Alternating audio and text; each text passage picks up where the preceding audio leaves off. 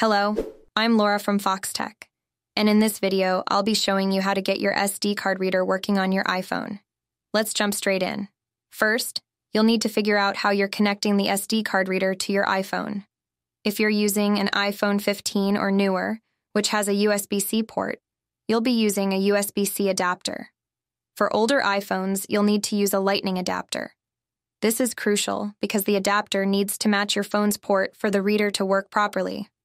Once you've sorted out the connection, insert your SD card into the reader, and then plug the reader into your iPhone. Make sure that your SD card is formatted correctly, either in FAT32 or XFAT, since iPhones can only read those formats.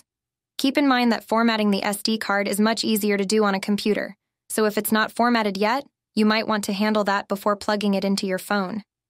Next, open the Files app on your iPhone. This is where you'll access the content on your SD card. Once inside the app, look under the Locations section, and your SD card should appear there by name.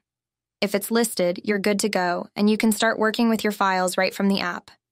But if your SD card doesn't show up, don't worry, this can happen sometimes.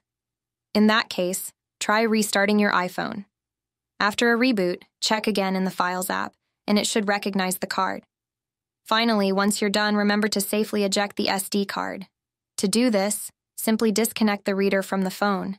It's always a good idea to remove it properly to avoid any data loss or corruption. Thanks for watching.